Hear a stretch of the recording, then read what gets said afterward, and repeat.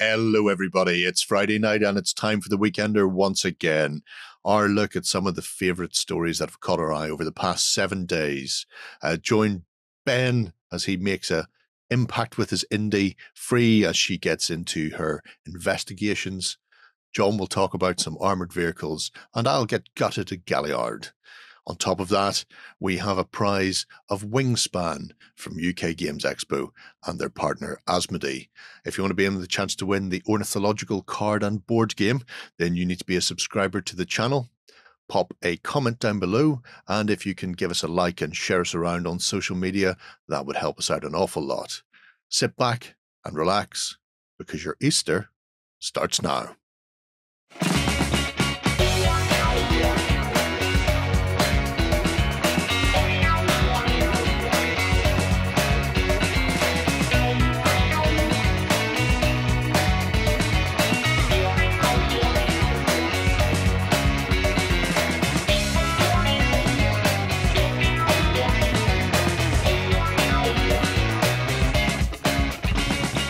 Hello, everybody, and welcome to another Weekender.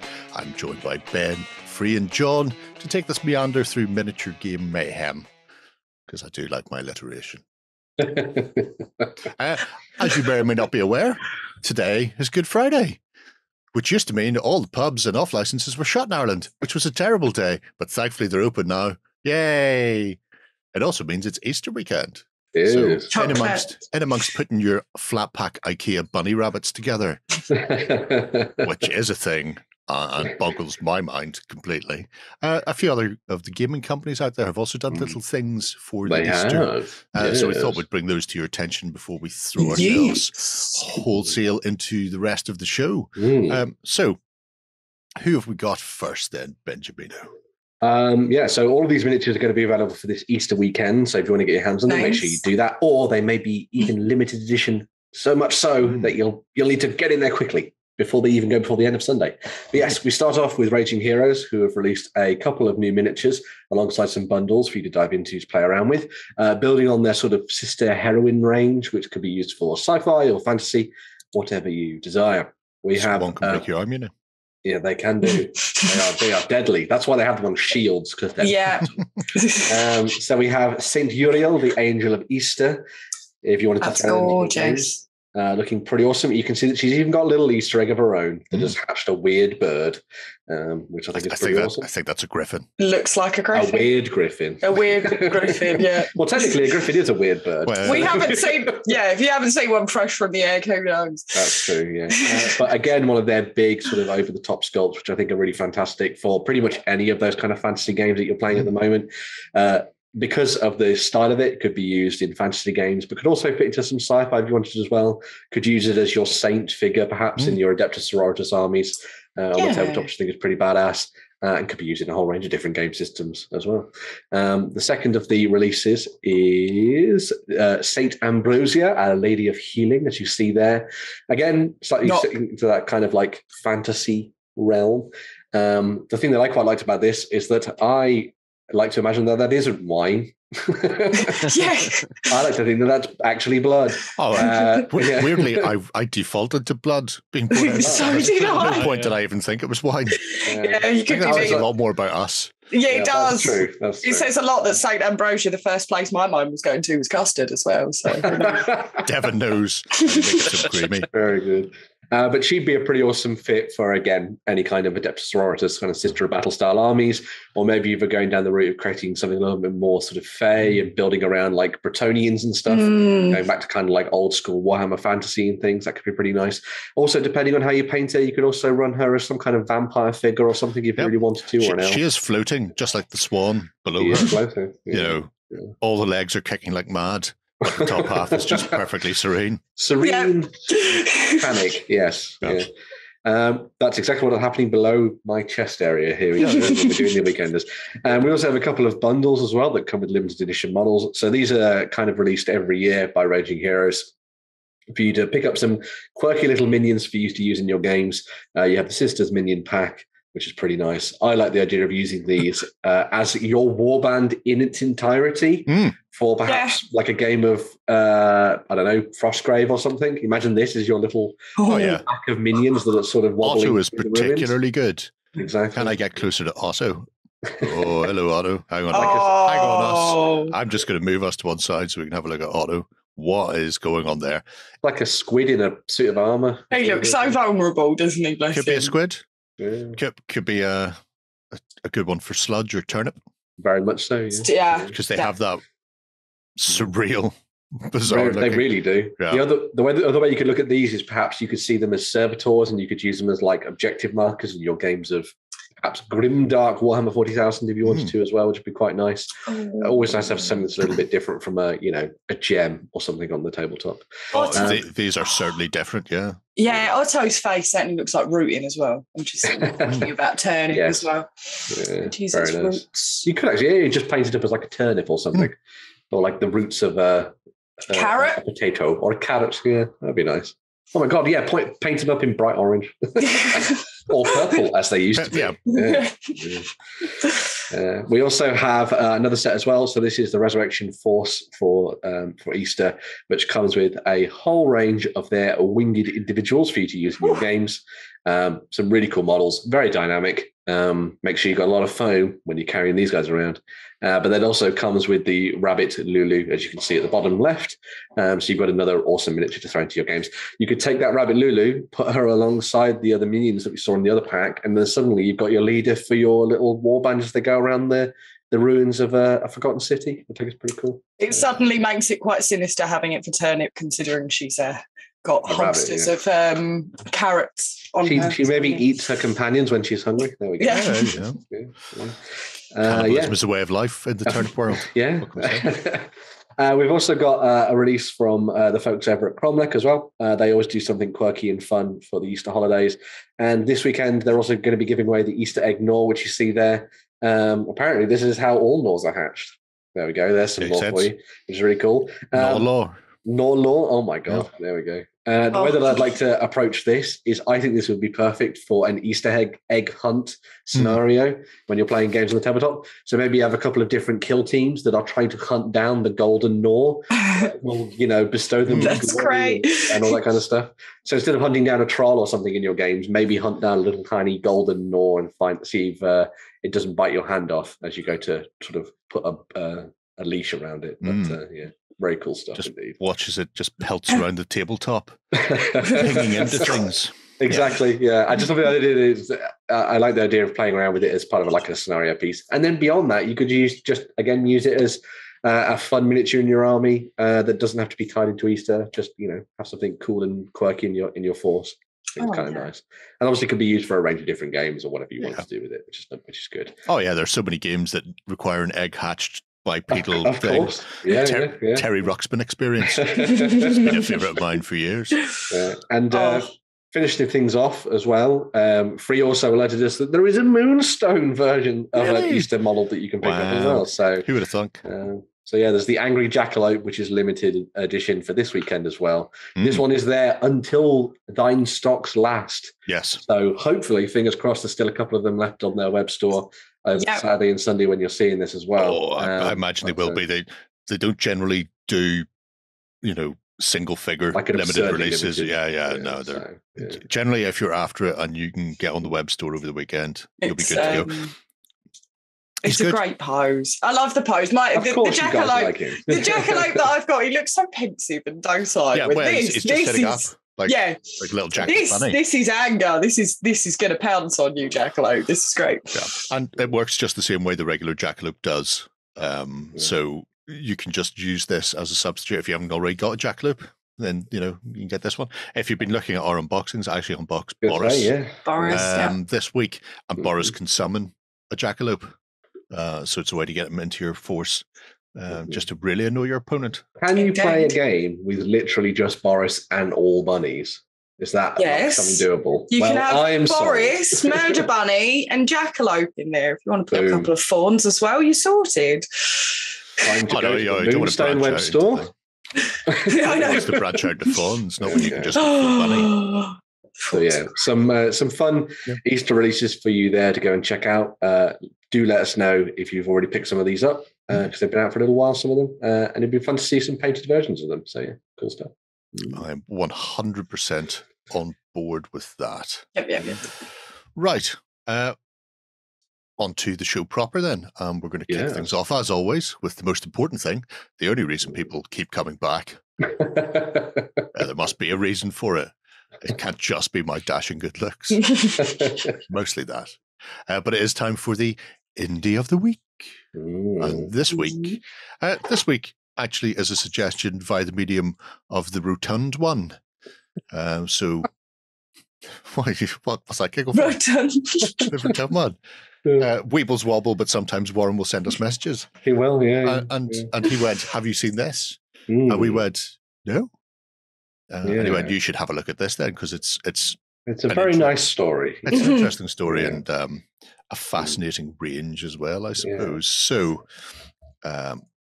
if you want to know the full ins and outs of it, there is a Facebook post over at Impact Miniatures, which explains everything that has happened to bring them to this point, essentially. And Impact, if people aren't aware, Impact have been... The reason there's a Blood Bowl now from Games Workshop is because Impact...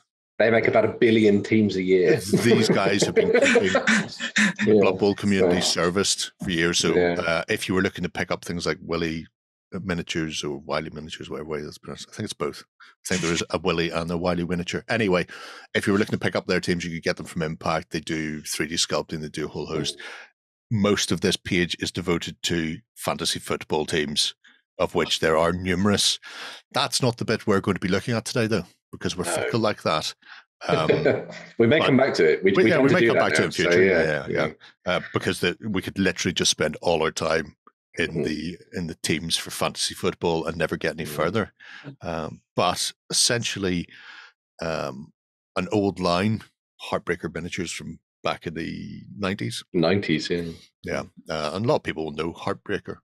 A lot of the sort of the sculpting collective from the Nottingham area did a lot of work for Heartbreaker. So the same sort of names that you would see connected to Games Workshop, Citadel, Marauder,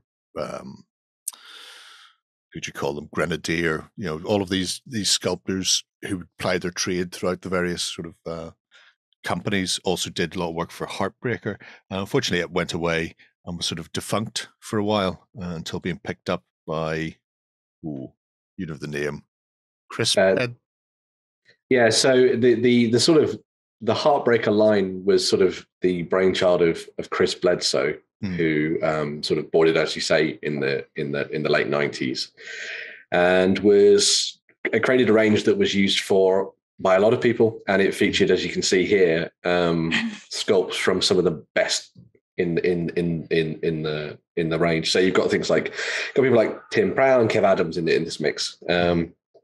But the unfortunate thing was that Chris passed away, unfortunately, back in the when he was trying to sort of get everything off the ground, and so the range felt like it was going to disappear, which was a massive shame. But his dad, Kevin Bledsoe, stepped in and basically got a hold of everything that Chris had ever done, which is these amazing miniatures from some of the most talented sculptors in the area, and then was talking with Impact's Thomas Anders and a whole bunch of other people about trying to bring it back. And so that's where ZN Miniatures came in. This was like an attempt to revive the range and get it back out there.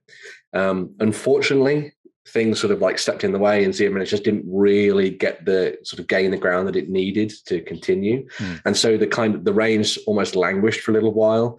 But the really nice thing about it was that Kevin wanted to do the best by his son, and so just didn't get rid of anything, which I think is a really cool thing. And means that we're not deprived of these sculpts. And so then what happened was, a couple of years after that, Kevin got in touch with Anders and Impact Miniatures. And from that point on, they were like, boom, right, let's see if we can bring all these miniatures back onto the tabletop. And so as in the Facebook post, which I will link down in the description if you can go and check it out, sent him a pallet's worth of molds and sculpts and old metal models and everything that then Impact picked through piece by piece and they basically went, this is so cool. We are going to make sure we bring all of this back to the tabletop. And so a lot of people will actually remember back in 2018, we covered this on the Weekender, but Impact did a Kickstarter, which was called the Lost Minis Project. Now, the Lost Minis Project was dealing with a whole range of different companies that had produced miniatures that were then no longer available, mostly on different web stores. But one of those ranges was this particular collection. And so Patrick Keith and some of the other miniatures from Clint Staples as well got kind of built into this. And this enabled Impact to finish off everything that Chris had initially planned for this larger collection from Heartbreaker and ZN. And so it was a really awesome way for the legacy, effectively, of this range to be continued and brought back to the tabletop. And now it's available forever, effectively, through Impact, which I think is an absolutely amazing story. It's fantastic. Yeah. I mean, one of the things that always hits us as wargamers, and we talk about this quite a lot on XLBS and everything as well, and a lot of people talk about it within the community, is that it's like, oh man, there's this range of miniatures that I wish was still around and all that kind of thing. And this is a testament to people's will to make sure those kind of creative outlets don't get lost forever, or, you know, only exist as eBay purchases and that kind of thing. At ridiculous prices, yeah. And yeah, it's just a really nice story. And as you can see here, the miniatures themselves are stunning. They have that really nice kind of old hammery style vibe to it. And a lot of this stuff would be very, very applicable to a lot of kind of Warhammer Fantasy style battles if you want to dive into it. There's a lot of stuff in here as well that's been designed for role-playing games and all sorts of other things as well. Yeah, the Heartbreaker used to do Earth Dawn. That was the one, yeah. So, which was a terrible game. I had a friend who loved Earth Dawn, but I could never get into it. Unfortunately. But the miniatures are lovely. But yeah, the miniatures are lovely. They've got that really sort of over-the-top feel to them, which I think is quite nice. We were talking about this kind of thing when we've looked back at stuff from like Wargames Foundry and when we were looking at Grenadier as well. Just character built into the sculpts. Right there. Kev Adams' Goblin and Orc sculpts are pretty much responsible for the way we see goblins and orcs in tabletop fantasy gaming, because he did so much. They call him the Goblin Master for a reason. It felt like anybody who bought a goblin between like the late 80s and now has bought a Kev Adams sculpt. That's all there is to it. It's even got his own website now. I'll have to look at that at some point in the future. But it means they also have a consistency across that's very true. 5 different companies and 40 years. You know, you could pick these up and set them down beside some of the stuff he's sculpting today, and it will be seamless almost. So it was one of the nice things hearing about, because there was a couple of times where Patrick Keith had actually talked about trying to replicate this style and things, and Keith had specifically said, I wanted to try and make it as true to the old lines as possible. Which I think is amazing. So imagine this shiny new one right on the left is probably there to add, because it doesn't have the dating that the others do, which is 94, I think, for this one, 96 there. But I love how chunky all these things are. Like you look at these and you're like, God, that's going to weigh a lot when it's on space. Sweet lead. I think it's really cool. One of the nice things is, like, obviously we can see all the fantasy armies and things that they did as part of Heartbreaker. But one of the cool things is, if you look over on the ZN page, Jerry, you can see some of the more quirky stuff that they've done. Right. So this kind of feeds into the roleplay side of things, where they did all these sort of Earth Dawn miniatures and things. So you have the like really cool like dinosaur people and things, which I think is great. And true to form, this is a collection that has very tiny pictures. Because, I couldn't do an old school range without tiny pictures, right? Is it tiny or is it just very far away? He's a dwarf as well. Dwarf paladin. I think it's a combination of the two that's done that. But yeah, it's just this wealth of amazing and quirky different miniatures that you could use for your games. And as I say, like, because these were designed for role-playing games, they've got loads of character built into them and that kind of thing. You could easily pick some of these up and just slot them in alongside a lot of the more modern ranges. And you'd have a really nice and very unique character. Some of the ones that actually were sort of brought back and like really built on were the Ulfherde, which are like those the sort of were creatures, which I think are amazing. Really cool. Slightly confrontation-esque a little bit. Maybe not in the head, but with the rest of the model, I thought was kind of cool. But weirdly, it was the head. I immediately went, yeah. Oh, well, there we go. I was just thinking the armor was very confrontation, but very Rackham. But yeah, there's some really nice little bits and pieces in there that are very different from what you might have. You had me at dinosaur people, Ben. There we go. Yeah, we know that the most important question to ever ask is, what's your favorite dinosaur? That's the exactly. Yeah, 100%. Didn't just do fantasy though, so there's also nice sci-fi. ZN also did steampunk airships. Ooh, steampunk. So if you like your weird punk. You could do some weird stuff with a billion suns with these. You could do, yeah. That'd be kind of cool. Sort of going for like a steampunky billion suns. Yeah. Messerschmitt bomber packs, monitor scouts, prowlers. Yeah. Oh, that's delightfully weird, and also very far away. I like that. In the clouds, in the distance. I like it. It's 4 massive brass balls. Yeah. Now we know where GW got their idea for their the crab dwarves from. Yeah. Fairly certain there should be something else here from ZN, which isn't on the ZN page. Weirdly, I have to scroll down here. No, maybe not. Maybe I'm freaking out at my old age. It brought up an interesting thing that sort of came up in the comments as well, and the Facebook post and that kind of stuff as well, was that the guy who runs Impact was talking about how it would be really nice if like people continued legacies for ranges even after the original creators of these all passed away. And I think that's something that a lot of companies should like start to look at, I think. I don't want to sound too down in the dumps, but we've moved on quite a way since the 80s and 90s, and a lot of those sculptors who created those original ranges are, in their later years. Not nowhere near the grave, but in their later years. And so having things in place, I think, to be able to continue the lines of miniatures is a really good way to keep people abreast of where we came from. Because I think one of the nicest things is you can look at all the new Games Workshop stuff, but you want to see where it all began, and I think that's why people are so enamored by sort of old Hammer miniatures.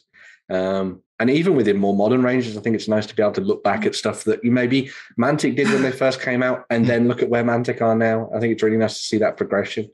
And these miniatures, as you're seeing here, would be absolutely perfect for gaming right now. Oh yeah. Most of them are going to be one piece. They're going to be easy to paint. The washes will make them pop as well because of all the metal detail and stuff. So, yeah. And there's so many weird and wacky games these days that have, a low model count and miniature agnostic rule sets.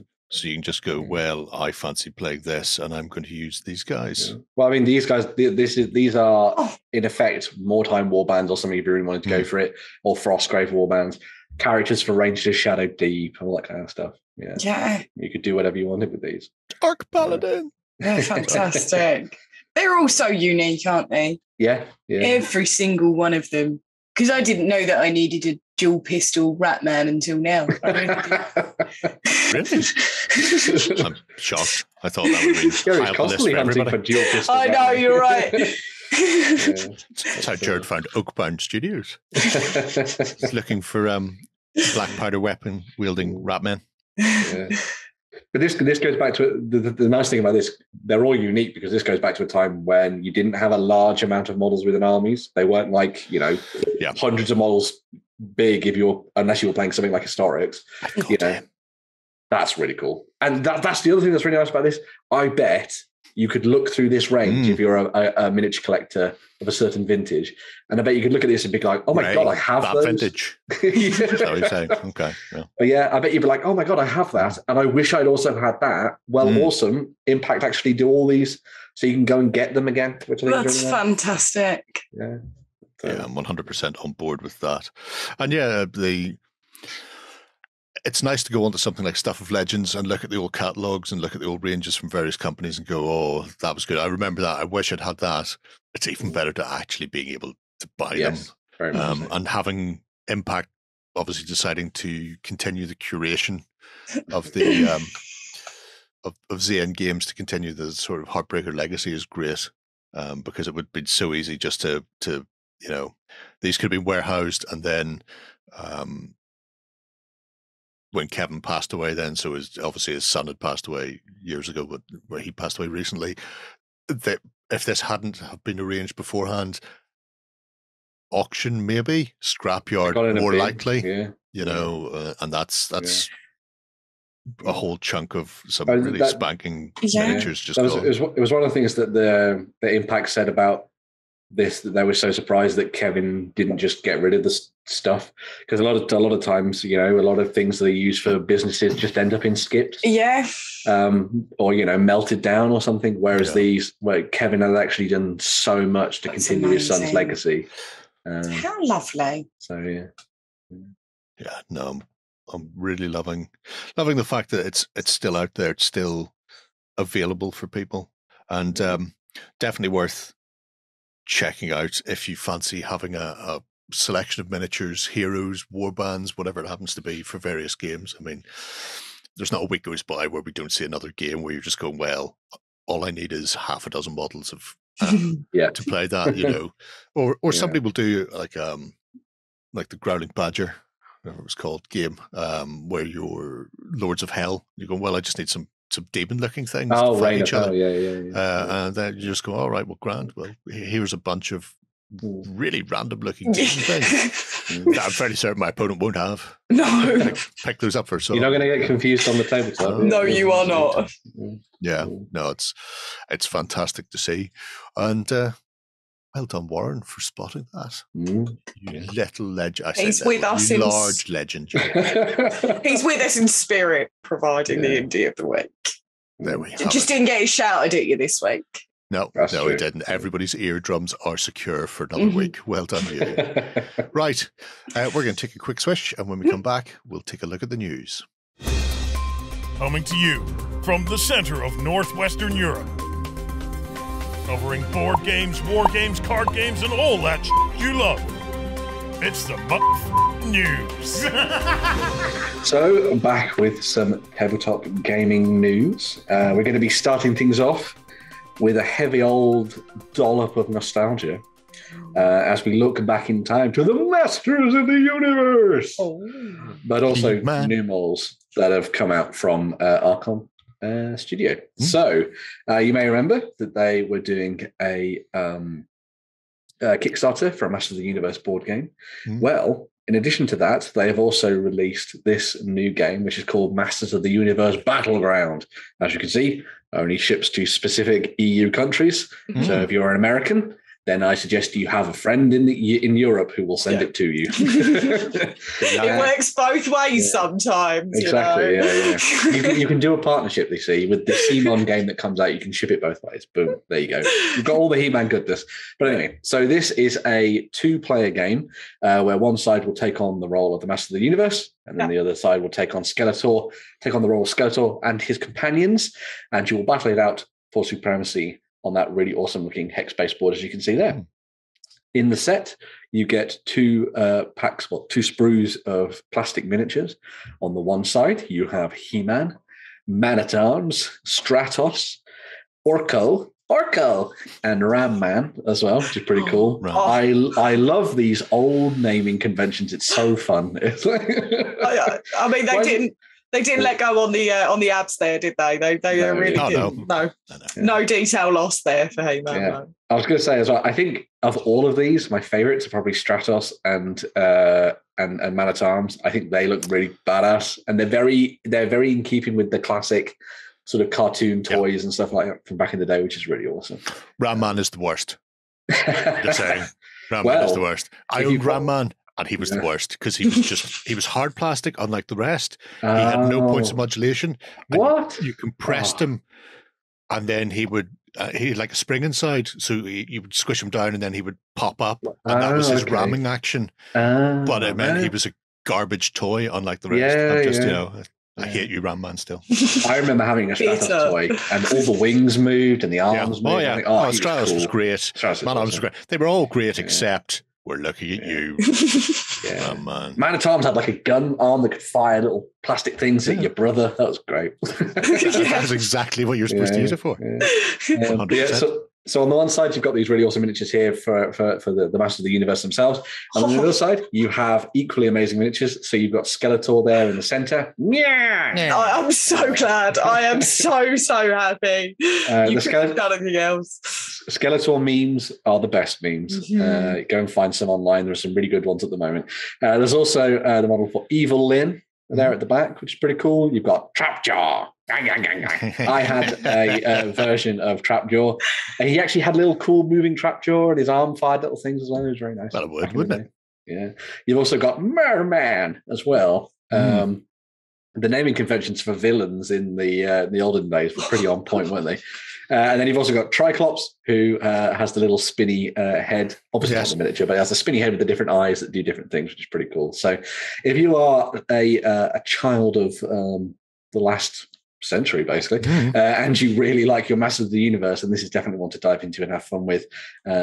I never got these things firsthand. I always got them secondhand at car boot sales, but they were amazing. They're really cool. But it's nice to have these sort of ported over from the board game into another board game that is quick and easy to play and dive into. So the game itself, as I say, is a 2-player affair. Take on either side, and you fight for control of the tabletop, beating each other up as you do. In addition to that, you've also got a whole bunch of stuff in there for sort of customizing games. So you've got lots of gear and abilities and all that kind of thing too. So it's one of those board games that's very self-contained. It's been designed basically as a sort of like, this is it. You can play it as many times as you like and just see who wins every time you sit down to play. It actually plays quite quickly as well, so it's pretty cool. So if you were diving in and you want to like maybe play 2 or 3 games of an evening, you could probably do that as well, which is quite nice. So yeah, maybe have some Master of the Universe on in the background as you're doing it. So, yeah. That's true. Fascinating stuff. And interesting to see that they haven't just gone with I want to say it was Battle for Eternia. Was that the name of the big game? Which was kind of a hex mappy strategy game where they've gone, well, you know, we've got the figures, we can do something a bit different, light, and a bit more like, let's face it, like an old game from like back in the day as well. Like the He-Man TV series. Here's our heroes, here's our villains, and let's what do they do today? Fight. Smash the tar out of each other in front of Grayskull. Because you know that's just how these things happen. I should also say that set you saw the terrain on the game board there. That plastic terrain comes in the set. Nice. So you've actually got some really cool 3D elements to it as well, which is quite nice. In a box. All about the 3D elephants. You probably will need some glue though. So there we go. Yeah, no, 100% you will need glue. Because they are multi-part sprues. But definitely worth a look at it anyway. Sticking with things from the past, our next story is, well, you know, He-Man very much is things from the past. But we have a new mini campaign coming from Warhost for their Baron War. So this is Gutted at Galliard. Not to be confused with Mr. Dalliard, who was, of course, a Russian operative. Again, if you know that reference, you are old. But this is I want to say 4th, might be 5th, but certainly at least the 4th mini campaign for the Baron War from Footsword Miniatures and Games, which is another step along the road of building up your forces for the Baron's Wars. So it's essentially a slow grow campaign, allowing you to build up your force as you fight out a historic siege. And it works between Graham DeBar and William Marshall, who have got a couple of spanking figures. In fact, I think William's got 4 figures now because you've got him hatted and unhatted as well. He is the poster boy for the Baron's War. But it allows you to put together your force as you attempt to go and lock horns in the early Middle Ages. And I quite like how they're doing these. I think it's an interesting idea that you can dip into specific parts. So we've seen a large campaign system with death and taxes already, but then these little smaller packs that you pick up as I want to say they're like £3 PDFs, and they're like 15, 20 pages long. You get your sort of force lists, the scenario specific rules that you need. You get historical narrative or historical fiction. So it has the story told narrative to you about what actually happened, and then you can go and do the unusual sort of scenarios. So we've already seen the Sheriff of Nottingham being attacked by some peasant outlaws in Sherwood Forest, and and now we've got this where you two can besiege across a rake of boats. Yeah, some cool bits of siege warfare. Yeah. It's fascinating stuff to see from them as they sort of constantly expanding the Barons War range. And giving people it's not just here's your rulebook, you're done and dusted, move on. You can play as many games as you want, but there's constant sort of drip fed content coming for the Barons War, which is very good because it keeps the game alive and in people's eye view as well. So if you didn't get into it originally and you're curious as to how the sort of Baron War plays out, it's probably worth having a look at some of these smaller scenario packs. And then see exactly what you need. You don't need to pick up the full collection in one go. You just need to pick up a small amount of knights, squires, retainers, and off you go. Especially now that they're starting to move into the Crusades as well. I imagine we'll see more. Outremer is coming in May. Yeah. We'll see other interesting things coming with the various sort of Knights of Christ as they start lamping around themselves in the Holy Land. But the other thing is, we often get an impression of medieval battles as being these huge sprawling affairs. But really, a couple of dozen figures aside was huge. When it came to this sort of warfare, in most cases they were more or less like skirmishes. The huge Hastings and Stamford Bridge like battles were a rarity in the grand scheme of things, and generally only when a question was being posed to one side or the other. So, I think these campaign packs are the way to go, and gives you a good idea of how the period actually played out in most cases as well. Yeah. So, if you fancy getting gutted, then you should check out the new mini campaign for the Barons War from Warhost. If you've not been to the Warhost website, they have a list builder and stuff on it as well. So I think the links are at the bottom of the Futsal page. When you go on there, if you're picking it up, you can then pop in and you can work out what sort of things you can take in your force, which is handy because it gives you a rough idea of what you might want to buy. Yeah, let's face it. They do also tend to do sort of bundles every so often. So you'll see bundles popping up on their web store that are sometimes themed around the mini campaigns. Yeah. Sometimes they're just a nice collection of new stuff. So you might spot some on there that are like, this would be great for Gutted. Going with this one. Or here are the characters for Lackland's. I want to say it's Lackland's Revenge, but I know it's not that. But anyway, so you can pick up the figures piecemeal and build your collection over time, and probably a better way of doing it than just going, I will buy a bucket load of miniatures now. Consider cleaning them up over the next 7 to 8 months. But anyway, so free, moving away from miniatures and getting to standees. Standees. Alert, Hero Forge have added acrylic standees to their store, and they're only $9.99. I don't know what the exact translation is, but they're $9.99. Is it $9.99? They're $9.99. That went off a cliff there. That's £7. Dollars. I looked it was about 12 quid or something. Oh, there you go. So they're lower price than the 3D printed miniatures that normally start at about $19.99. So they're a great way to just showcase your character on the table, really. So I just think they'll be great for monsters, NPCs as well. For me, it just strikes me as a nice, expensive way to get characters out on the table, and it's just a really cool introduction on Hero Forge, really, because we have been saying about the abundance of miniatures in board games and RPGs, and Jerry often says about can't you? How do you feel about standees in RPGs? Is that the same rule? Yeah. I don't need to move something around a board. If you tell me I'm in a room with 3 of my mates and there are 2 skeletons against the wall and there's a chair and a table in front of me, I can imagine that. I don't need to see a little flat thing or a miniature, but if you're not as talented as Jerry in the creative sense of that, you can get some standees as well. But it's just a potential solution for a lot of people that don't want something 3D out on the table, want to get a high quality graphic of their character just as a quick reference.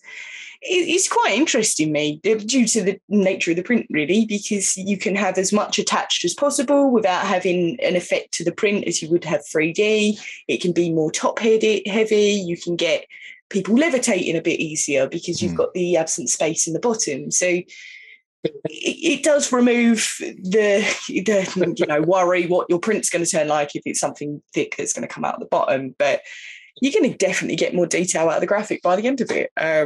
One thing I really do love about these, because of travel, they do come flat pack from the bases. So they're just like a kind of slotting mechanic.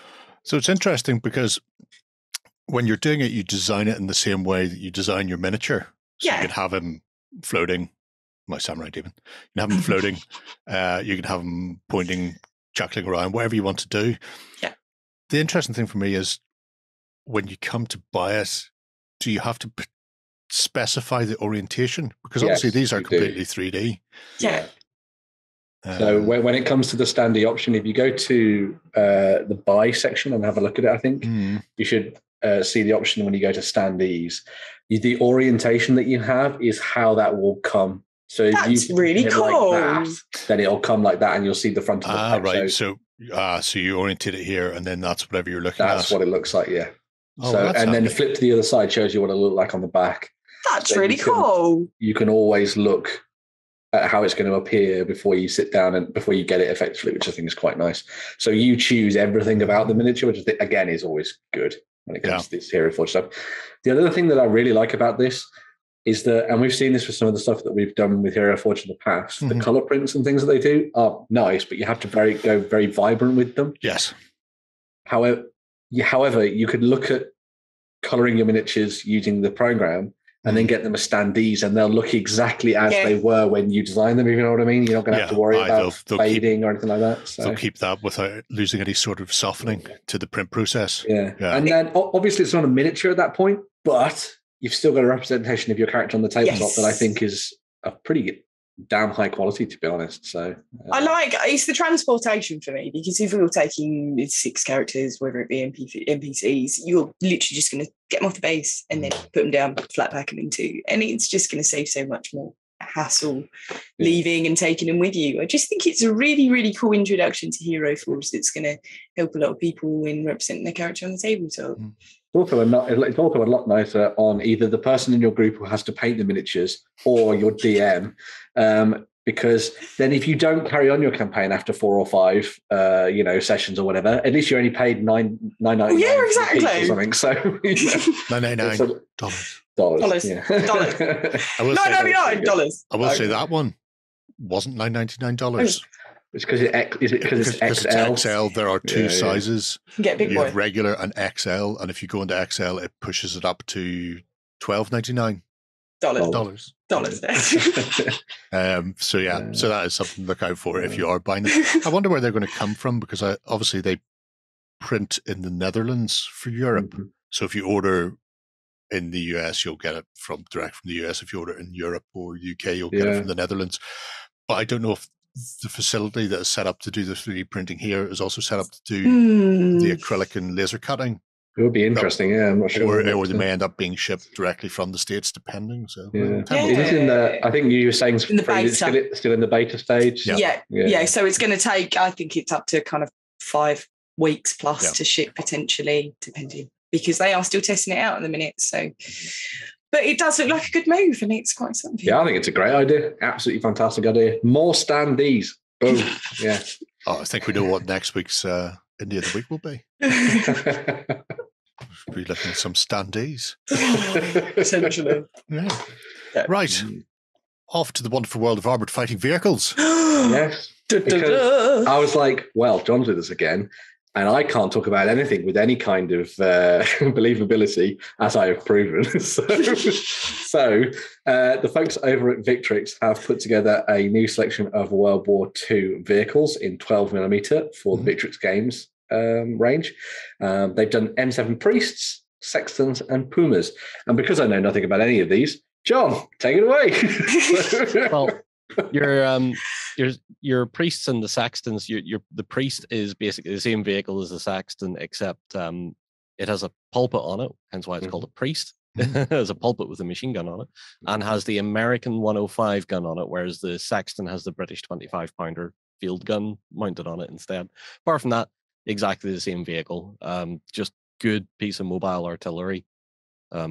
Very prevalent after D-Day as well, I think. Were they found in like lots of different theaters? That's the thing that I was interested about with this. Like, was it just a European thing? Would they find in North Africa and all that stuff?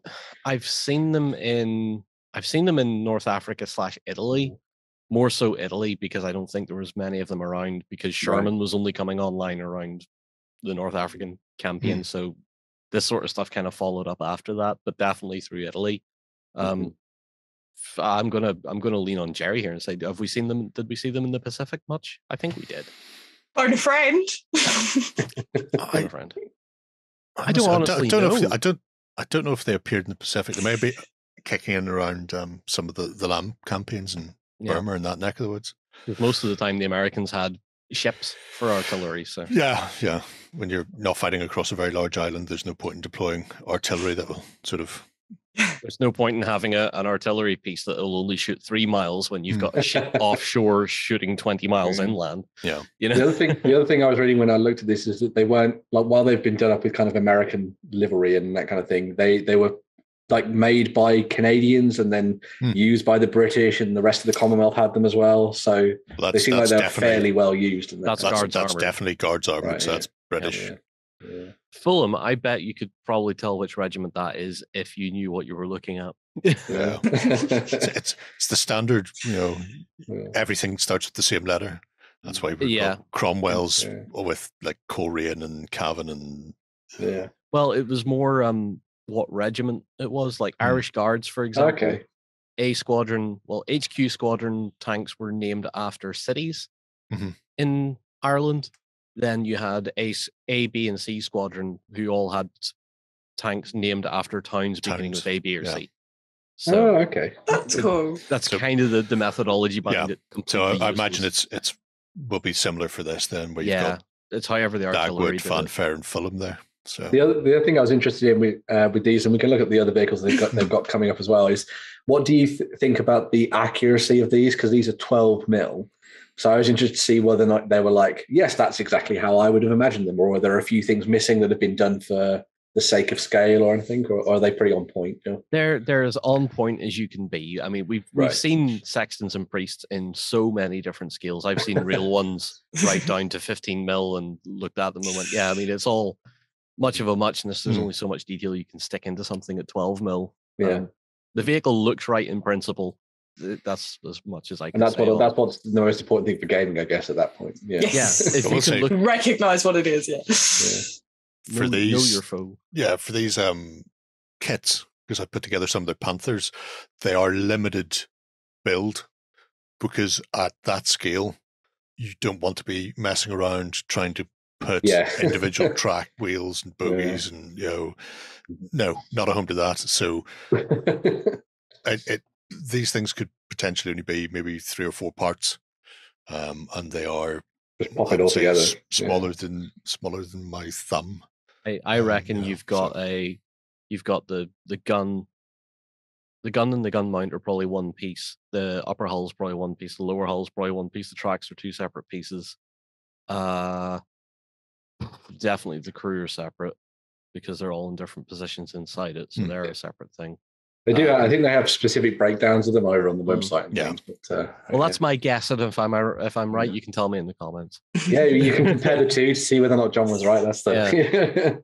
And then we also had the Pumas. That was kind of cool. There is like a full designation for these, but I didn't write it in the image descriptions. But SDK have said 234s. It's 234 dash something. Oh, hang on. In the post, I want to see if John did it right. It's the 234-2. Oh, there you go. The 234-2. Sonderkraft Kampfwagen something. SDK have said. Yeah. You would have had fun saying that one, Ben, wouldn't you? I would have just gone blah, blah, blah, blah, blah. Zonderkraft Fara Zug. Zug. Something like that. That's all right. Whatever. I can feel Punny's eye twitching from here. Yeah. So yeah, what can you tell us about the Pumas? Puma Puma or whatever. It's I would quite happily argue with anybody, like fight me, by saying that these are sort of the granddaddy of modern armored reconnaissance, because we have a lot of vehicles today that are 8-wheelers that are for reconnaissance, are light armored and carry a fairly decent gun. So I mean, American Striker, I'm looking at you. You may be a piece of crap, but the DNA is there. A bit like the Puma, to be honest. Only about 470 of these, or 420 of these things were made. You say that, but based on how often I see them on the table, I feel like thousands, if not millions, of these were produced. Like it is the only thing ever built other than Tigers. Tigers and Pumas consisted of about 90% of the AFVs for the German military in World War II. Yeah, well, that's your German military enthusiast talking there. That's a historical fact. They didn't build anything else apart from that. I can't remember if Puma has that weird quirky thing that its predecessor had. The other 8-wheeler. Double driver. Yeah. Yes. You knew exactly where it does. It still has that. So here's one for Ben and Free, which is totally boring and no one will care about except a few people in the comments. The Puma had 2 driving positions, one looking forward and one looking backward. Like an SPV almost from Spectrum, yeah. So it has there's a single lever connected to the gearbox that reverses the gears. And it's not just driving in reverse, it puts every gear in reverse. So the driver can then switch to the other seat to look out the back of the vehicle and drive just as fast backwards as he can forwards. Was that just to aid the fact that it was like a recon vehicle? Yeah, that kind of thing. Nobody wants to try and do a 3-point turn in an 8-wheeler that long. No, when somebody's bearing down on you, it's much easier just to make the entire internal mechanics go backwards. Did it catch on? The British did it with the Dingo. Yeah, they did like it. They did it for a few German vehicles. So clearly it was one of these things where it was sufficiently. It worked sufficiently well enough for them to continue with it, rather than just because they did it on the 8-rad first, and they didn't go, you know what, that keeps breaking down, or we keep running into problems, or nobody wants to do that in the middle of an actual engagement. This is just pointless over engineering. They went, no, this is good. We'll get into a bush somewhere, and then when we need to hightail it out of there, leaving the commander in the cupola to start giving some covering fire. Was I right in reading that they were fairly good at actually hunting tanks, or is that just a... No, sort of they're great. They could certainly hunt them. Wouldn't be able to kill them. Right. So the gun wasn't big enough, basically. The Puma had a 50mm, so it's more of a light armor. Destroying other reconnaissance vehicles if it came across them. There was that version of the turretless Puma that had the 75mm in it, the short-barreled howitzer, which, again, not a tank killer, but was a infantry support kind of thing, or bunker buster more than anything. I thought I had one up there, but it's not. It's an 8-rad. Yeah. Put it back. They're a real bunch of quirky vehicles. That whole series, that 234s, they're just odd. But then all German armored cars are just odd. They look weird, and even Olo makes fun out of them with the little tank. Yeah. It's all about the future. Future-proofing everything. The other thing is as well, like I think we talked about this, was it last week or maybe the week before, that there are some vehicles from World War II that just look like modern vehicles. And I think the Puma is one of those that kind of carries over that thing. And as you say, it's become popular with modern vehicles as well. So yeah, very cool. It's all the straight lines and weird shapes that are all coming out now. Yeah. It's like that's just a Puma modernized to 2010. You could paint it urban grey and it would fit into a modern setting. Yeah. Well, I would also point out as well that like that's only like a really little snapshot of what Victrix have done. Yeah. We've talked about them in the past, but they have a huge range of 12mm stuff now. So if you're looking to play in that scale, then there's an abundance of stuff. There's all the infantry you could ever want, pretty much. And then they're slowly building up their vehicle selection now as well. So some really good stuff in there for the Allies and the Axis. So yeah. So and I know people will be going 12mm, and we've mentioned it before. It's not because it's 12mm. They haven't picked 12 mil to be odd. They've picked 12 mil because it's a proper scale. It's 1/144th. So if you can buy other things, you can buy other things in that scale. That is a recognizable scale. Unlike 15 mil and stuff like that Wargamers go, oh, love 15. I love my large 15/18 mil. And you go, well, that's not. You can't have large 15. 15 is 15. It's a number. And then battle group's like, hello, 20. Battle group scale agnostic, so you can go for your guns on that one. But yeah, so if you're interested in picking up some new bits and pieces to play out your World War II, definitely worth checking out the range that's coming from Vectrix. And yeah, it's just getting bigger and bigger every time I look at it. Where to next then, Free? Well, I really enjoy investigation games, and I've had my head stuck into a couple over the past year. Like exit games I've really enjoyed, and even board games like Mention Madness and Mysterium from time to time.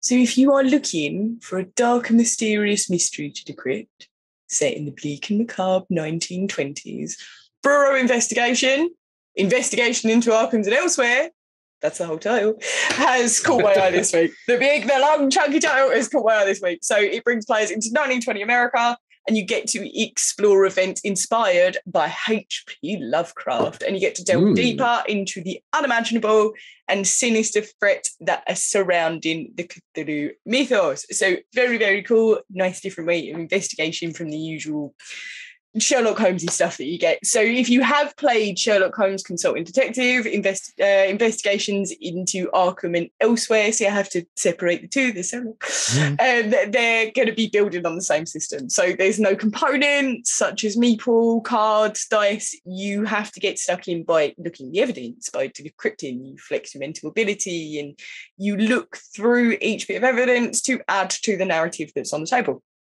So you've got to sort through different newspapers, different maps, different directories, and just different physical evidence to try and crack the code. So you'll be stepping into the shoes of a detective. And you can imagine it's not exactly smiles, puppies, and rainbows with him. You'll belong to the Bureau of Investigation. So the game is set up for 1 to 8 players, and you're going to make your way through 5 different cases in total. And there's a series of mysteries. They're going to be grim, they're going to be paranormal, and they're going to be extra tentacly in the theme of Cthulhu. So hopefully they'll also be in English, because I can't read this. It won't just be in French. It won't just be in French. So it's going to be fun. You get a chance to poke at Arkham and Elsewhere. So we can expect this coming out on May the 20th. So next month. So you can test your deducing skills against I love these games. I've played 3 or 4 cases, I think, from the Sherlock Holmes Consulting Detective set, and it's just so different from anything else I've ever done. It's so much fun. I think we played it with 4 of us, and we had a notebook where we wrote everything down, and we jotted down what everyone was saying when we went to go and visit all the suspects and where they were and their relationships, and you do like little mind maps and webs and that kind of thing. And there's always a moment when you start one of these, especially after you've done it the first time, where you sit down and you go, right, 10 minutes, everybody read the paper, and we're going to see if we can find anything information-wise. And then you come back after 10 minutes and you feed back to the group, which I think is amazing. So you're sat there with your beer or your cup of tea just going, let's have a look at this paper and find out what's going on. This is what I really like about these kind of games, because when I've played Sherlock before, even the quietest members of my group seem to really engage in it. When I'm sitting back and playing a group game, you do have some members of my group that's quite happy to sit there quietly. But when we get them involved in Sherlock Holmes or any other investigation type game, they're speaking more. They're more involved in the group, and it's a really nice, different way to change it up on the tabletop. You see, then, quite nice. Assuming Sherlock is the same, and it's not just the system, what's the quality of the components like? Because I don't have a board gaming group that I play board games with. Not really my bag. However, I will happily murderize people for the cock, because having, it's a bunch of maps of Boston in 1920. It's according to this, it contains plans and livres and journals. Maps, journals. So, I mean, having that for an RPG to throw out, especially because I plan on running a Cthulhu game at the RPG day in July. If it's anything like the Cthulhu Detective stuff, then the quality of like the newspapers is like on point, and the math as well. And then the booklets are normally like a kind of plasticky kind of booklets, if you know what I mean, like pamphlet kind of style. Right. But they're very good. And stuff. But those are probably the things that I may or may not be using. Oh yeah, the maps and the newspapers and things would be really nice. Yeah, they'll feel in world, which is good. And I think an order from the Historic Society in America. Then I think this kind of opens up some really nice options for them to take this elsewhere. So you can obviously do more stuff for kind of Arkham, obviously, because working on that vein of sort of all the Arkham horror stuff that Fantasy Flight do and things, but you could easily do a lot more of the stuff. Myth, you could look into loads of different stuff you can investigate, and it's a nice system to use. It is a lot of fun. Fascinating stuff. Yeah. Where are we off to next? Yeah, so we finished things off with a look at what Games Workshop are offering up for pre-order to the gods this weekend. But anyway, so we have a bunch of Blood Bowl stuff this time around. We're moving away from Warhammer 40k and One Rage of Sigmar, and instead going back to the fantasy football of the old world. With a look at the new Norska Rampagers Norse team for use in Blood Bowl. The team comes with your standard berserkers that everybody will know from playing the game in the past, alongside the Ulfwerner, which you see there in the center with the big claws and the big beards and the wolf pelts. And then you also have the Valkyries as well, who are kind of act as your sort of your scorers, basically. They're the ones that are going to be scoring all the touchdowns and that kind of stuff. In addition to that, you've also got the little beer boar that'll be running around to try and top up all the pints that your Norsemen are carrying around. You can see one in the center there, looking very nice and cute. I still prefer the unhelmeted version, I gotta say. You then get you like the helmeted one, John? Helmets, yeah, that looks better. Oh, I don't know. I do like the unhelmeted one. Is it weird to say that it looks odd? Yeah, it's fine to say it, but you're just it looks very frat housey with the helmet, in my opinion. That is, well, yeah. Got a little straw coming out the side or something. Yeah. You also get some Norse-themed balls. You get the token that you flip with the heads and tails in it for when you want to kick off, and then you've also got the build sort of additional bits and pieces that could be used to build your own stadiums and that kind of thing as well, which is quite nice. So some really nice bits and pieces there. You've also got a whole bunch of so that's plastic, so that's going to be available from Games Workshop. Nice. But Forge World are also stepping in to do the big guns and the star players as well. So the familiar big gun for the Norse is the Yeti. So that's going to be stomping into your games and kicking ass and taking names. Why score touchdowns when you could just rip the arms off the opposing players? Yes. So yeah, the eternal question. Exactly. Yeah, that's what all dwarf teams do, and also what all Khemri teams do. Why would I score when I'm slow and I could beat you to death? So yeah. There's also a star player, a Yeti called Skrog Snowpelt, who is a incredibly well coiffured individual with a good stylist. Yeah, he's actually won Beard of the Year apparently in the Blood Bowl world, which is quite nice. Makes sense. Looking very cool, a nice sort of option for you to play around with. He can still, as you might imagine, rip the arms off opponents, but he's also a little bit more focused on scoring as well, which is quite nice, and dazzling and amazing the crowd at the same time. Yes. Cool. I like that he's got a comb and a brush in his sort of satchel there for use in the middle of a game. Which is quite cool. He is your showman, this one, very much so, yeah. Just such a crying shame that they ran out of time, so they didn't get him fully painted. Because the Norse team there is clearly in blue and yellow. The St. Ivel gold / Swedish colours, depending on where you come from in the world. And they've got it on the shoulder pad there. And he's got on his shoulder pads and on his badges, but for some reason he's got a blue and white scarf. Yeah. It's random, isn't it? I imagine he forgot. That or just my model's gone to print. They just went. No one's going to notice. I will. I also notice you've gone over the line there with your blue. Look, I mean, they've come to the show to see this guy quite clearly. Just want to show off his scarf as well. Yeah. There's also Thorsten Stoutmead, who is another star player, and as you might have guessed by the sculpt and the way that it's been posed, he can throw barrels at opponents.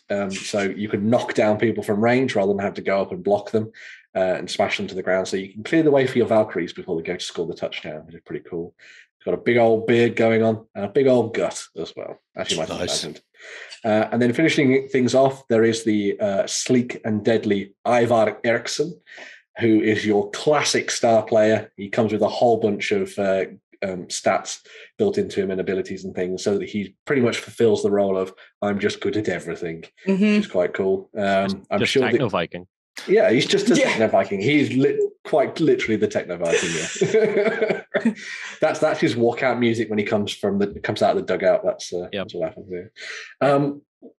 All of the rules for the Norse are going to be included in the new Spike magazine, which will be available physically and digitally, so you'll be able to get everything in there. That also comes with specific rules for playing on different pitch types and things, because one of the other things that comes as part of the release is the new Norse pitch, which you see there. And as you can see in the center, on the right-hand side of the pitch anyway, there's the cracked ice and stuff. So there's the chance that your players might be running to get that all-important touchdown and then fall through the ice and freeze to death. You mean you're telling me that there's now a home for the Cutimal Penguins to go and play? Yes, there is. There is, yes, yeah. Exactly, yeah. Brilliant. It was designed specifically for you, Free. There's also a set of dice and the Norse team cards that you can use to kind of just effectively play pickup games kind of with. So that comes with all the stats built on them for sort of like basic players. So you can just sit down and play with that set rather than having to worry about sort of campaigns and leagues and that kind of stuff as well. Something else I'm going to say. Oh, yes. I really like the dugouts for these. I like that they've added really cool sort of details and things, like you've got the funeral boat for the guys that have been badly wounded or died, which I think is really cool. So I can imagine the apothecary dragging a Norse player down the steps and being like, "Oh, you don't look very well," and then go, "I'm not dead." When they say he's on fire, it's not an NBA jam. Exactly. Yeah, makes no sense. Yeah. So some awesome stuff there for people who are playing Blood Bowl. I know it's a very popular sort of specialist game at the moment as well. A lot of people playing it in Bugman's and that kind of thing at Warhammer World and around the country as well, which is quite nice. So it's good to see Blood Bowl still going strong. Very much so indeed. Yeah.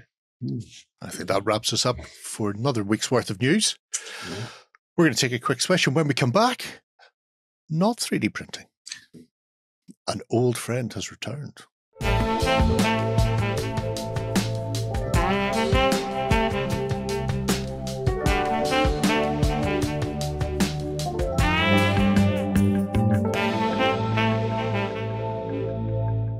Yes, Jerry, my man.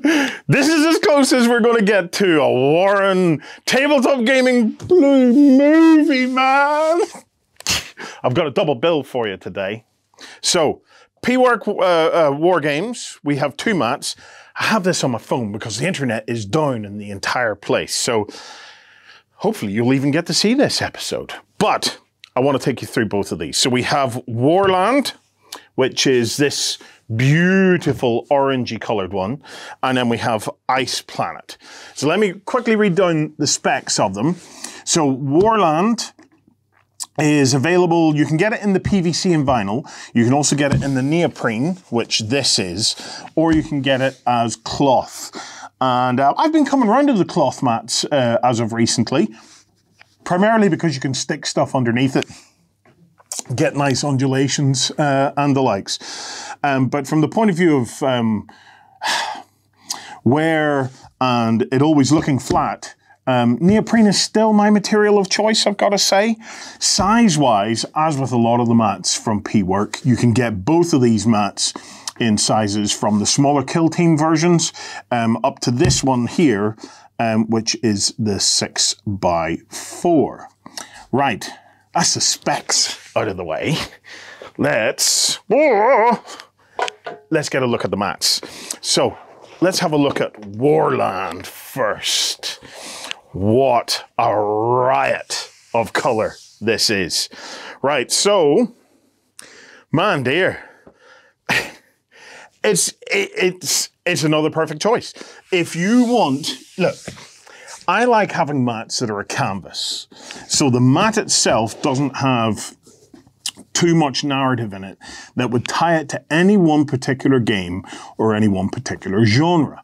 And then you can hit it with whatever terrain, little scatter pieces and everything else that you want to really just set the game tone that you're after. So this one is one of those kind of all-purpose mats that are useful to have in a collection and will work right across most of the genres. Napoleonics fighting on Mars? It could be a thing. Let's get a look at some of the detail of it. Look, the colors are vibrant. There's a beautiful array of the colors. You know, when I walked into this room and saw this one on top, the room just popped. You know, it's so even from the perspective of the wow factor, whenever somebody would walk into the space that you're gaming in, it just resonates. Let's have a look at the detailed print. The print is lovely and sharp. There's a nice use of the darker shades and lighter shades to give a sense of depth to the mat. The mat itself has lots of interesting features. So it has these kind of more, I don't know, flat, sandy, almost like worn away areas into your kind of more rocky areas. And then here we've got a lovely crackled earth kind of pattern. So, you know, I'm immediately thinking, do you know what I'm thinking, John? I'm thinking Mechanicus, right? Check out these. Imagine a couple of these bad boys marching their way across this mat for death and destruction. How cool would that be? Just, whoa, pew, pew, pew. Love my pewdy pews. So, yeah, the Mechanicus kind of stuff, I think, would work well in that. But hey, if you're playing Stargrave or any of the fantasy games, you know, I can totally see this being a kind of your pits of hell kind of thing with your like abyssal dwarves piling out over this. So yeah, it's a beautiful mat. I love it. Love the vibrancy of this one. So if you haven't completed your generic collection yet, stick that one on your list. Definitely worth it. Right, let's have a look at the next one. So now, this one is Ice Planet. Again, right? You would be surprised how flexible something like this is. And I'm going to rise to the challenge. Sci-fi, come on. It'll work for any science fiction game. I can't think, like, is there any sci-fi that only takes place in Ibiza during the summer in raves? No, I don't think there are. I think that they have a wide variety. This will work for it. Fantasy games? Come on, man. This is your cracked earth kind of thing. You know, any of the fantasy games will work on this. Historical? Yes. I have a historical one in mind for you, John. Can you guess what it is? Historical Napoleonics. There is a wonderful story of war. Basically, it was the first and I believe only successful cavalry charge on a navy. So what happened was this navy was attacking. I can't remember who it was. I think it might have been the Netherlands or the Belgians or something like that there. But anyway, this navy were attacking them. And they'd pulled into this port, John, this harbour. And they were pummeling them with their cannons and stuff like that, getting ready for an invasion. But then the cold weather hit and the navy got frozen in. And the port area completely froze over. And they were defeated by a cavalry charge over the ice into the navy. What about that? So, if you want to play your Napoleonics, oh, John, here we go, right? Imagine these guys, right? Check them out. So imagine this. So this is our, what did we call these guys again? Personian. The Personian Guard, yeah? So imagine those guys smashing across. I'm looking desperately for a boat. Where is the boats in here, guys? John, that's a nice one. Right, let's check this out. So imagine the Personians going and attacking this bad boy here, if I can get this bad boy out. We all live on an orc submarine. So a frozen in situ orc submarine with your person. Check that out. Come on. That's awesome. That is just all shades of awesome right there. Right. Enough of the playtime. You can tell I've missed this so much. Let's have a look at the details. Look, it would pass for frozen ground or actual frozen ice, in my opinion. There's nothing in this that I think would interfere in your narrative. So if you wanted this as a kind of like a glacier, I think that would be absolutely fine. I think it would work beautifully as a glacier. Equally, those darker blue spots certainly, to me, give it the opportunity to be an actual frozen lake or something like that. And, you know, guys, this is the kind of mat where you get to really play with tweaking the rules and whatever. So I have some rules for you, John, okay? Obviously, this can't move. It is now stationary vehicle, okay? It can't move. The cavalry, every move they make, they have to finish it with a D3 roll of maybe with some kind of a scatter mechanic of them slipping and sliding around the ice. Okay, so you know, they move their 6 inches and then D3 to see how they slip. Now the scatter mechanic, here's a tip for you. So the scatter mechanic is not about changing their direction because their momentum will always be in that direction. The scatter mechanic changes their facing. Okay, so you roll the scatter dice, they've moved their 6 inches, and then they've slipped and they're facing as the horse or whatever tries to find its little hoofs on the ice. This is where having these kinds of mats, because how many times do we just meet up and you only let the actual terrain itself involve in the rules? Oh, you know, it's blocking line of sight, blah, blah, blah. Yeah, we've all been there. But this mat gives you an opportunity to fundamentally change the physics, the underlying physics of the game, and introducing something that you wouldn't normally see outside of a naval game, where you would have wind features causing ships to continue with momentum. You know, you would see that in some of the naval games, some of the sci-fi battleship kind of games. Heck, we can bring it into our 28mm little men's games using something like this. So, yeah. Oh, man. Really, really liking these. I'm now desperate, actually, to get a game in. So, yeah, back to the studio, guys. Ice Planet, Warland from PWork Wargames. Okay, so there we have it. A pair of delightful battle mats. If you're interested, the PWorks website have got the pair of them in a variety of flavors, sizes, and material, to suit anyone's particular collection. So if you need it to be very wipe cleanable, then you can get it in PVC, or you can have the delightful neoprene ones that Warren was grinding against himself. Handling. Yeah. So yeah, quite nice maps. If I'd realised that one had been in the studio about 2 days earlier, there would have been some Stargrave games being played out across that, because that is almost perfect for the basing item. Like a mining world and stuff as well. Yeah, it's 100% is exactly what I was looking for. Found it a very nice mat anyway, but I'm just kind of annoyed that was hidden away from me. It's because Warren always likes to break the mats in himself. That's there true. We have it. Yeah. So there you go. War World and Ice Planet. Delicious. Delightful. But now we're on to the final part of the show. And we're going to be rounding it off, as always, with a couple of Kickstarters. And we are back to Kickstarter this week. So the first one is from a gentleman I spoke to recently from Raybox Games, Marco.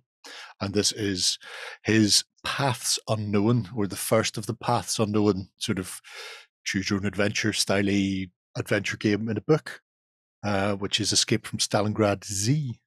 So if you haven't seen this, I think you're just not paying attention to me, and that's appalling, and I feel sad. but there is an interview with Marco and myself where we talk about this. That's on the website already.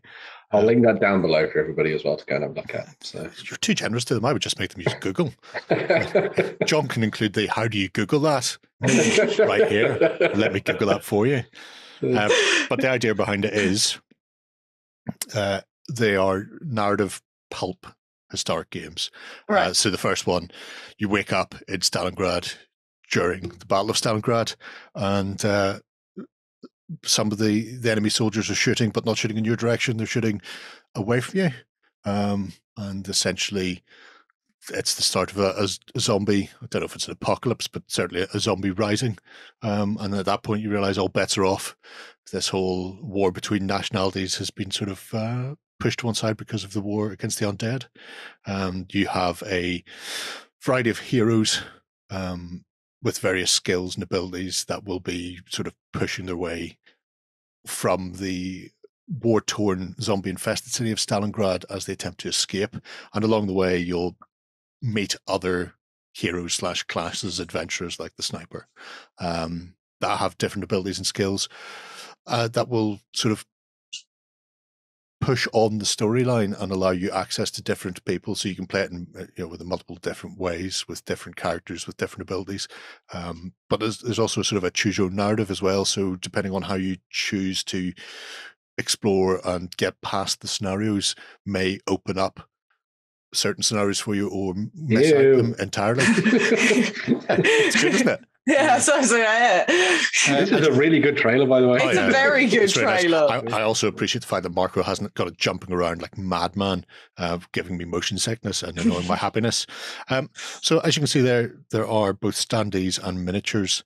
There's even little top-down countery things. Nice. But if you just want the sort of the minimum game, you can play this out quite happily just using the standees and the tokens. If you're more into your miniatures and you fancy doing a bit of painting, then you can pick up the models as well to replace the counters. But everything is self-contained within the footprint of that book when it's opened. So on one side, you will have the narrative story, the scenario setup, what you're playing through, what you need to find, what your objectives are. And then the right-hand page is the maps. So it's a very quick game to set up. It's very low impact for filling your tabletop. I know some games can be sprawling affairs that take hours just to set up and play through. But the nice thing about this is it's just a case of flipping open the book, play the game, and then pop it back on the shelf when you're done. That's awesome. Yeah, which I'm 100% behind. Yeah.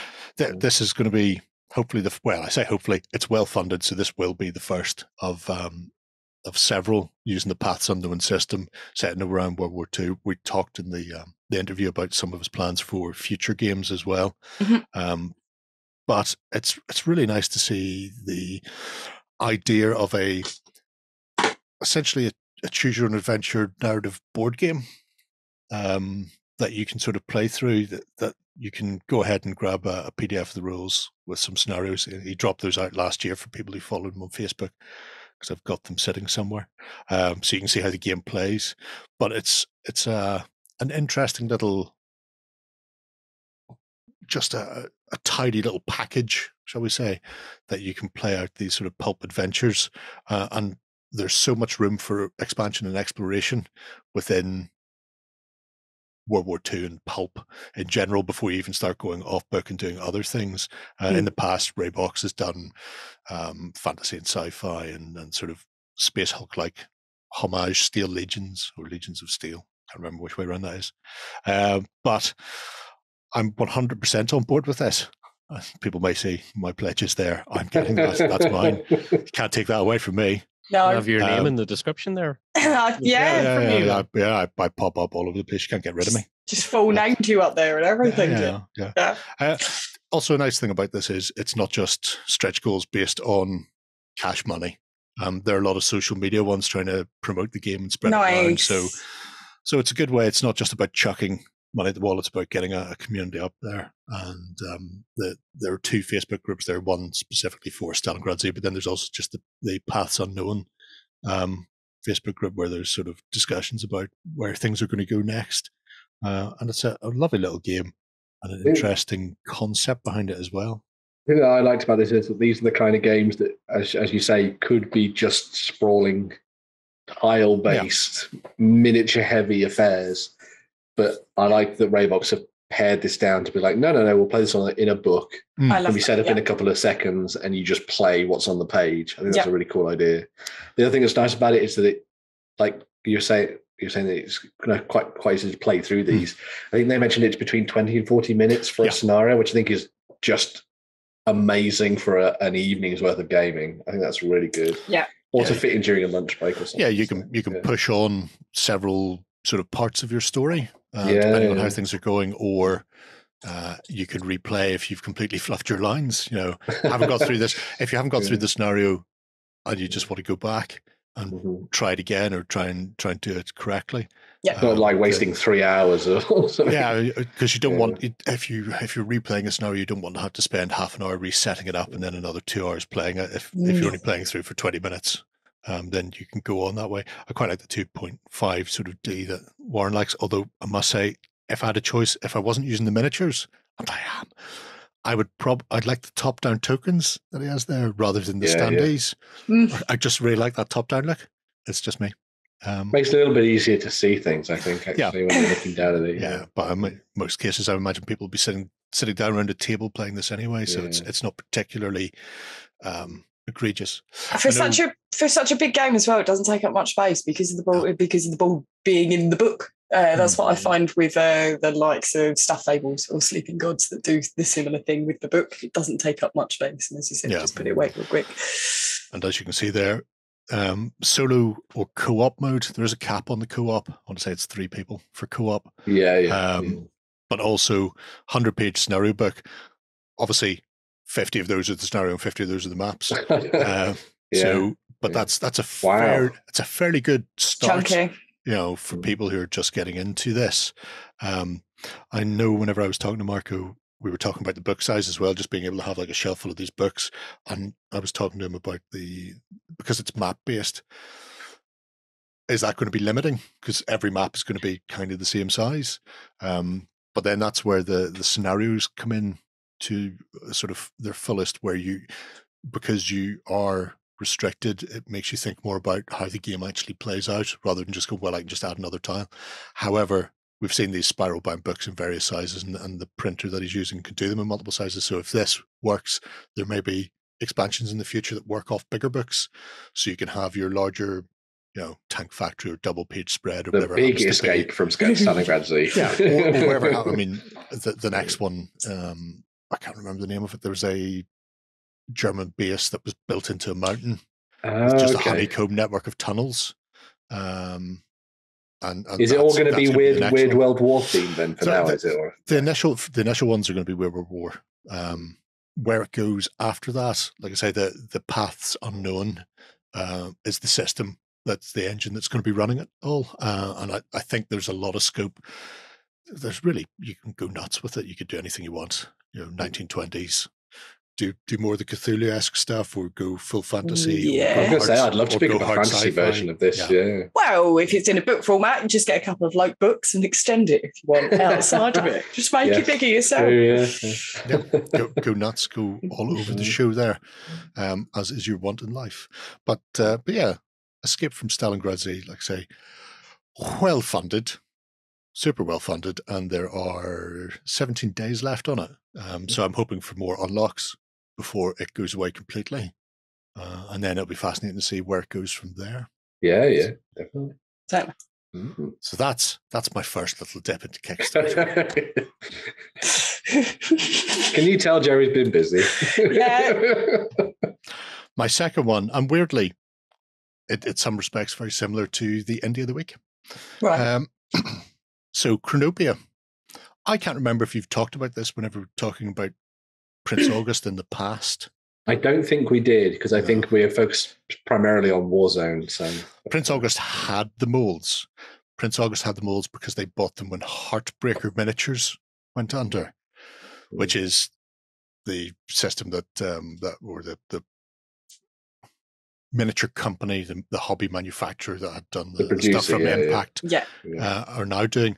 They're not doing the Chronopia range, and the Chronopia disappeared off Prince August's website a couple of years ago, just during the pandemic, without sort of much of an aplomb.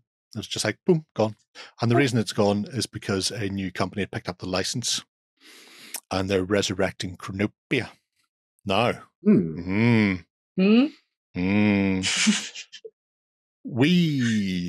I think very briefly in the past, we talked about when we were looking at sort of Free League and stuff, there's an old Swedish RPG called like Drakar och Damon, I think, Dragons and Demons, something like that. The original Chronopia is a miniature spin-off of that RPG. And then it kind of went from there. So if people are unaware of Chronopia, and I think probably a lot of people are going to be unaware of Chronopia, it's a dark fantasy. Jesus, it's dark. It's not a great place to be. The world kind of went, you kind of go in cycles. You had this guy who had foreseen the rise of darkness, and it was going to be terrible. And he started, he was a bit of a magician. He started playing about with stuff to essentially make himself immortal. Became the One King. He carved out a massive empire called the Firstborn, which is humanity. There's a repulsor knight doing the Lord's own work. Keep it up, boy. And he conquered, big chunk of the world. And went right, grand. He's sitting on his throne, and the other races, so the Black Blood Empire, which are sort of your orcs, ogres, and goblins, the elves and the dwarves formed what they called the Triad, because they were not at home to being subjugated by the humans. And they pulled the empire down, killed the One King, and enslaved humanity. And that went on for several centuries, until eventually the other races fell apart. Went back to their own sort of things and left humanity alone. And then 4 prophets sort of appeared who started proclaiming that the One King was going to return. They helped rebirth the One King, who uses sort of chronomantic powers to mess with time, who's more or less immortal. So if you think of him as a demigod, he reformed the Firstborn, conquered a new kingdom, and founded Chronopia as the capital. Right. However, it now appears that in trying to put the world together to prevent the rise of darkness, he may have actually set into motion what would happen to bring the rise of darkness. His prophets decided, hey, if we've got an immortal demigod sitting on a throne, he doesn't need us. So they all turned to darkness and founded the Devout. So it's a skirmish game where you've got your usual sort of factions. Not a massive amount of factions, humans, the Devout, who are the ones following the Prophet, who sort of use undead and demonic creatures in equal amounts. The Black Bloods, who are a sort of a very Persian-esque orc faction. The Elves, who are like elves and everything. Actually, to be fair, they are fairly standard. They're all arrogant, bitter people. And then the Dwarves, who spend most of their time underground. And you can play out skirmishes from sort of 5 miniatures, which is an almost RPG-like skirmish game. Where, you really drill down into the mechanics and tactics up to mass battle. So there's like 3 levels you can play through Chronopia. The models themselves are being redone, and I quite like this. I really like the art style. Let's just start off with that. Paolo Parenti did the original artwork for some of the covers, and Adrian Smith did so much of the entire. I was going to say a lot of that looked Adrian Smith. That's what I was going through. lots and lots of Adrian Smith artwork, which blew me away. Well, he's amazing. So. And the miniatures, I still have a chunk of my Firstborn. The miniatures are nice, big Kev White sculpts, but they're big, chunky, fairly flat, sign of the times. They are getting new sculpts, which means if you don't own any Chronopia, then there's a whole new range of stuff coming in resin. If you do, you can still use the old stuff. It will be slightly smaller. And the nice thing they've done here is actually do a scale comparison between them. They have, yeah. Oh, that's great. So I think they're doing it with COcast, aren't they? So if you've seen our videos on that, then they've said it's a resin. I hadn't seen which one. Yeah, I think it is the Repulsor Knight. He looks badass. Oh. Yeah, the repulsors were always great. I've still got my Iron Guard, but I didn't have they didn't do a hornblower, or at least I didn't have one. I have the standard, which was broken. I need to fix it. Anyway, I digress. This isn't about what I own. There we go. There's a miniature scale. So it should be about what I own, but it's not. So they were big for back in the day. This was mid-90s. It went through a couple of companies and sort of stopped in about 2005. I think it ended up in America at one point. And then went to a computer game company. So they held the license for a while, which is why sort of nobody was doing anything with it. Mm-hmm. But there is so much history, lore, and backstory behind it in like a 200-page rule book. Close to 2/3 was history and backstory and lore of the factions. There are factions that aren't in this. This is just starting off with the sort of the initial dwarf, elf, human, devout, and black blood. So the sort of the 5 core forces. There's a couple of others after that that they have plans for, because they have a lot of plans for this game. One of which is it will be going to retail, and they're planning on monthly releases to supplement it. But also, it's a new era. As people may be aware, this is no longer 1995. But it isn't. But it means things like social media exists. So they are planning on doing a lot more, I was going to say audience participation is possibly the best way to do it. But games and people's decisions will help shape the world. So what you do with your friend will help expand the story. And there's quite a lot of story there already. As you can see, there's quite a lot from the elves are, terrible magical gits, but there are different clans within the various realms. So you've got ice elves and that sort of thing. And I think they said if they have plans for the first supplement, we'll be moving it to the north. They did do some supplements that change stuff up. I've still got my Sons of Kronos here, which adds sort of a Celtic barbarian force to what is normally very heavily armored firstborn armies. And they are just an unusual style. What they've tried to do is keep the original style as much as possible, but then make the miniatures that aren't practically two-dimensional. And if I go to there, here's some of the early 3D print renders. Oh, nice. So you can see there, wow, madness we're talking about here. Quality is great. I love that. I also appreciate the Firstborn had so many checked patterns on everything. Every tabard, every cloak, all was checked. All had to be hand painted on. The fact that they've just sculpted them on for people these days. That's nice. Yeah, it makes life so much better. I haven't seen any Black Sisters yet, which is really annoying.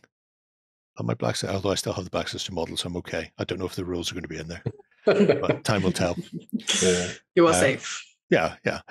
For people who do already or have already played Chronopia, it is using the same system, but with some tweaks. The game can even be played in the solo mode, which is going to be interesting. So, Marcin was saying it works kind of like Diablo. You pick one of your guys to be like a hero, and then there's an AI for your opponent, and they just throw tides of endless minions at you that you butcher your way through until you get out the other side. Nice. And then have to fight one of the larger bosses, which I think will be a lot of fun. Because when you see one of the factions they haven't shown yet, or one of the parts of the faction, there's the swamp goblins. So it's part of the Black Blood Empire, but specifically in swamps. And you've got little armored goblins mounted on things like hornets and dragonflies flying around as cav. It's just so great. The Black Blood Empire, as you can see there, one of the ogres, so 4-limbed, or 6-limbed rather, 4-armed. They have a very Persian feel, but the orcs, goblins, and ogres don't fall into the normal savage barbarian stereotype. They are a very... that's nice. They're very regimented system of government. They are not noble savages. They're a perfectly valid race in their own right. They've got a very obvious Persian theme. The ogres are in charge, but their orcs are their diplomats and alchemists. Oh, okay. And Right. you know, if people need, if you need to send a diplomat from the Black Belt Empire to go and talk to some Lotus elves to make sure that they get off your land, then you send some orcs to talk, not orcs to tear their ears off and throw the heads back at their friends. You know, although they will also do that. So yeah, I'm very excited to see what else goes. The orc reminded me a little bit of the aesthetic. If you remember a range that was out called Norsgard from years and years ago, that look with sort of big shoulder pads, all that kind of thing. Big shoulder pads was very much the feature of Chronopia. Everybody had big shoulder pads of the 80s. Yeah. 90s, there's a devout. Oh, that's great. Horrendous. Wow. Never get anywhere near any of those. No. I've got a chariot to run him over those that'll teach him. But yeah, I'm well, you know, it's true, I do. But I'm fascinated to see where they go. As you can see, you've got the likes of the trolls and the ogres and your orc leaders and archers who all have this very Persian, Eastern or Near Eastern theme to them. But the fact that they're not just Cockney white boys who are going to rip your head off. Yeah, I like that. I like the fact that it's a terrible world that's getting worse. Yeah. And nothing you can do will make it any better. And I'm really happy to see somebody delving back into Chronopia because there's just so much to see. There's so much story there that they could play around with and explore. And obviously, these days you have those little curly toes. It's cool. These days you have so much access to things like, I mean, when Target Games were producing this, chances are most people didn't have a local game store that they could pick this up in. And, you know, if you didn't pick up one of the 2 or 3, they did their own magazine actually. But if you didn't have access to that, you probably wouldn't even know that Warzone and Chronopia and Mutant Chronicles existed. So, you know, your Dwarven Manx Skull champion. So you can pick up any of the factions, or there's a little 2-player starter set. Yeah. And like I say, you can play this from 5-7 minis for the basic intro, or they're talking about a mass battle game that will take, you know, like your whole afternoon with a couple 100 miniatures aside. And then the middle one is kind of the closest to the original Chronopia, where it's sort of 30 to 40 models aside kind of thing. I think they break it down as, because there's like a hero-y, skirmishy, battle royale style thing. There's patrol that's like 15 to 20, army which is 40, and then grand army which is 50. But then obviously there'll be more stuff beyond that. But I think that's nice, because I think more and more people are moving towards just having to paint a handful of models. Yeah, especially for a newer game system as well. Well, a returning game system. But, it's. Like I said, I wasn't expecting to see Chronopia back on the tabletop in any meaningful way. Oh no! Also, the Cry of the Damned metal song, which is the theme for it, is amazing. I really like it. I'm 100% on board with that. But if you are interested in seeing what it's like, you can. I think it's Chronopia World, I want to say. There are the 1st and 2nd edition PDFs on that website where you can have a look, and the system is not dissimilar. It's been tidied up a bit, but if you played it before, you'll know it anyway. And then some things that had brought in, so in Sons of Kronos, they split the stat line for cavalry, where it was just one stat line, rider and mount. They then decided to split it, and so things like that as books came out and they evolved the system, have sort of been incorporated back into the rule book. So it works like that. That's what I'm getting. I'm having all of that. All of it. Me. So you only need a small count of miniatures, but you're getting them all. Yeah, but you know, that's across 5 factions. A small amount of miniatures for every faction. Yeah, but I want every faction. Yes, You're ready.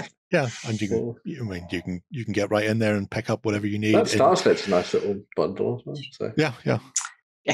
Sorry, I'm getting this one. Well, I'm not getting this one because it was early access with an STL file. I don't care. There we go. There we are. That please. Anyway, I digress. So yeah, Chronopia. Everything old is new again. That's what they tell me. I'm back round. It's class. I'm gonna break out my Black Sister, my firstborn chariot. Oh, firstborn chariot. It's a 4-horse chariot. I put a repulsor knight on the back of it. Smash face. I wonder if chariots are in the core rules. time will tell. If you're after that, you can back it, and there's 15 days left. Not quite funded yet, but it's not for my lack of trying. So yeah. Oh, plenty of time. Yeah. I mean, they have big plans for it. If this doesn't go through, I'd be very surprised. And if it does, it looks like it's going to be well supported. Funding, so yeah, it's not too far. It'll be well supported for the foreseeable future, because the guys behind it, Marchin and Illis, have big plans. So yeah, I think that wraps us up for another week. Yeah. I'm going to go and look at my Chronopia stuff. If you fancy joining us on Sunday, it's Easter. You can get sick building a IKEA flat chocolate bunny egg, which is a thing and is quite disturbing. All you have to do is pop across to OnTableTop.com, and if you're not already a member of the Cult of Games, then you can join us for a 30-day free trial. Don't forget, if you want to win that prize of Wingspan from the UK Games Expo and great board game, yeah. Pop a comment below. Tell us who your favourite bird is, and we shall be back again next Friday. Until then, have a great week of gaming. Bye-bye. Go ahead and check out our other content on screen now. And while you're at it, why not hit subscribe and remember to ding our dong. Go on, you know you want to click it. Go on.